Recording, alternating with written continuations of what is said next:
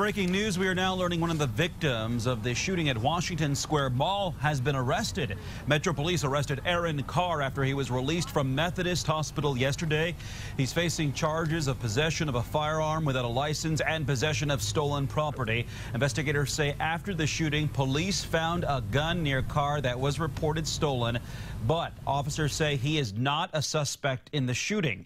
Police are still searching for the two men caught on a security camera who are believed to be the suspects who shot at 3 people at Washington Square Mall last week.